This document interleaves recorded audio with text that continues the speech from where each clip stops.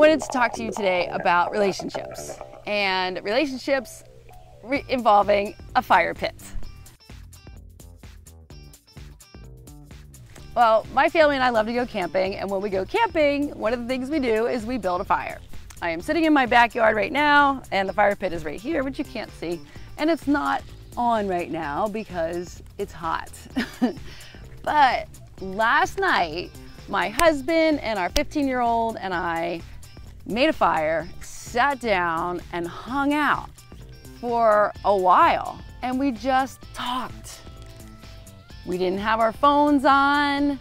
We were plugged into each other by unplugging the electronics, which is really awesome.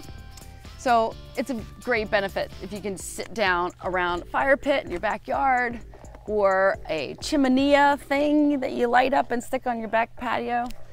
So if you have a chiminea or a fire pit and some chairs, one for each family member, I encourage you to sit down around, make a circle, and just start talking. So as participants in this practice, you have two roles. You're either the talker or the listener.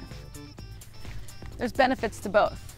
The talker gets an opportunity to share what's new and good with their lives, maybe something they have on their mind or their heart that they want to get off of their mind or their heart or share. And the listener has an important role of listening, being quiet and just listening to what the talker is saying. It's a really cool relationship. Everybody gets to share, and if you have any good jokesters, share a joke and hopefully your family will laugh. Soak up all the love from the family around the fire pit and have fun with it.